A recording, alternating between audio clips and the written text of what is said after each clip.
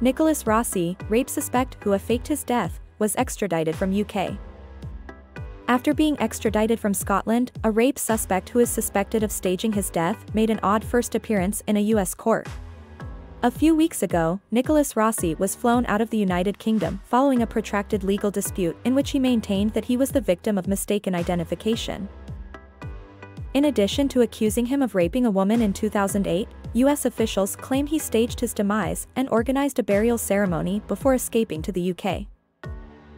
Rossi addressed the judge as "my lady" and described accusations that he wasn't providing his genuine identity as complete hearsay when speaking in a Utah court on Tuesday with what appeared to be an English accent. He talked in a breathy, labored voice and claimed to be Arthur Knight Brown.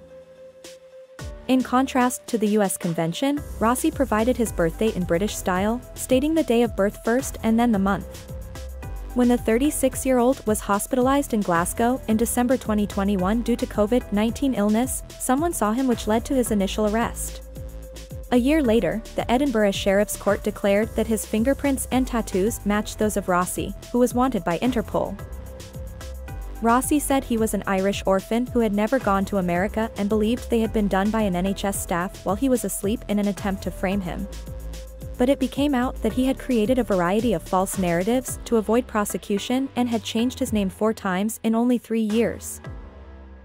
Rossi informed the Rhode Island media 4 years ago that he had non-Hodgkin lymphoma and only had a few weeks to live. Later, an online obituary said that he passed away on February 29, 2020. In the course of the several-year Scottish legal battle, Rossi fired his attorneys and represented himself, showing up in court in a wheelchair and wearing an oxygen mask. Judge Norman McFadden said he was as dishonest and deceitful as he is evasive and manipulative when he approved the extradition last summer. He lost an appeal in December and was finally flown to the US at the start of this month. Rossi will next appear in court in Utah on January 26 and was denied bail.